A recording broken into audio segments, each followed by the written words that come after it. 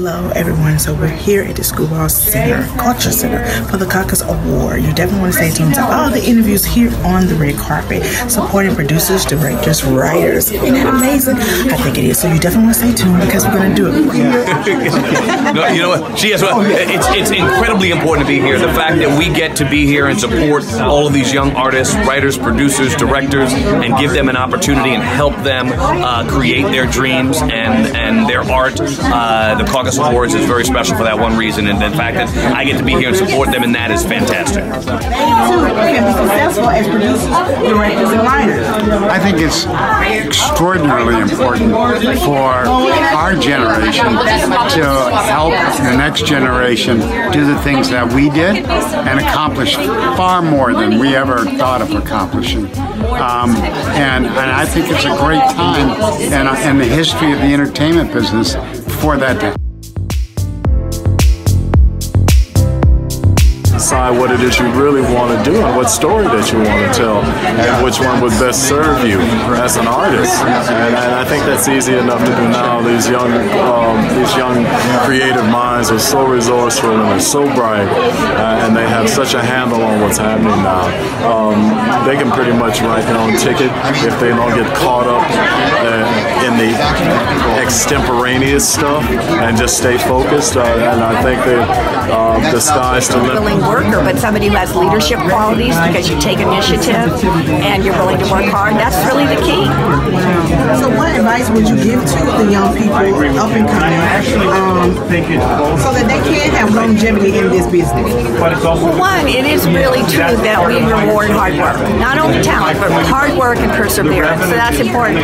The other thing is, if you have creative instincts and you want to tell your story, take that iPhone or that. I'd be here to support the young filmmakers, producers, and writers because I think that it's so hard to get into this industry, and when you're a student, you need all the help you can get. So to have a foundation that can help you with cameras, with crew, with mentorship, with experience is instrumental because we're a visual medium, and if you don't have the equipment and the mentorship to tell your story, no one's ever going to hear your story. So it's completely instrumental, and I think we have to have a great concept for what you're doing, a great concept for your series, something that when you put it on Facebook or you talk to your friends about it, they go, wow, I would really watch that. That sounds really cool.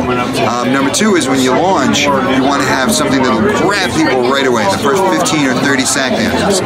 You know, it's not like a TV series where you can take your time and build it up. This is something, you know, for the web, you want to just, bam, right out of the gate, grab people.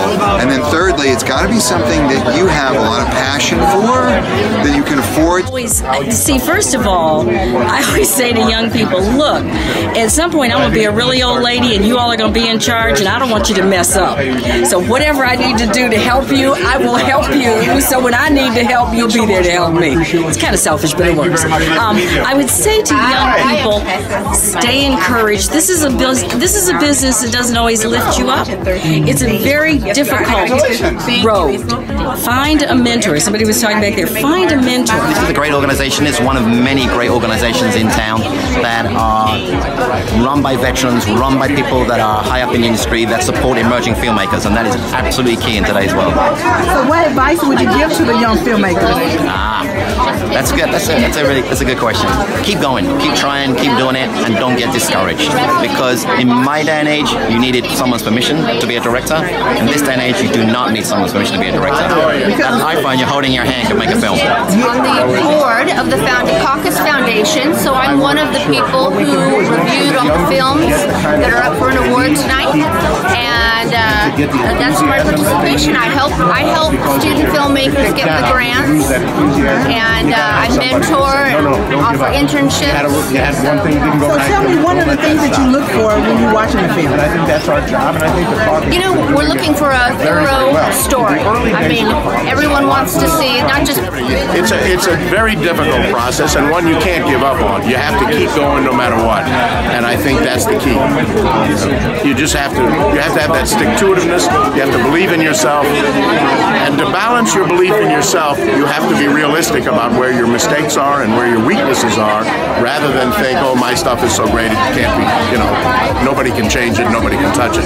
There's a balance between believing in your work and knowing where your work is weak, and it's hard to find that. But more importantly, there's a significance beyond that to the evening in helping other people, helping, I don't want to say young people, because students can be any age, and move on their career paths. I'm on the board of Emerson College, and one of the things I'll tell the Emerson students is you might want to write for Modern Family, and that would be great if they would hire you, but it's not very likely coming out of school. But you might be able to write for their social media, and you might be able to help them get more Facebook views, or you might be able to help them with Twitter followers. So stuff that you know that they will hire somebody younger to try to do, because that helps them grow the larger business and it helps you establish a foothold.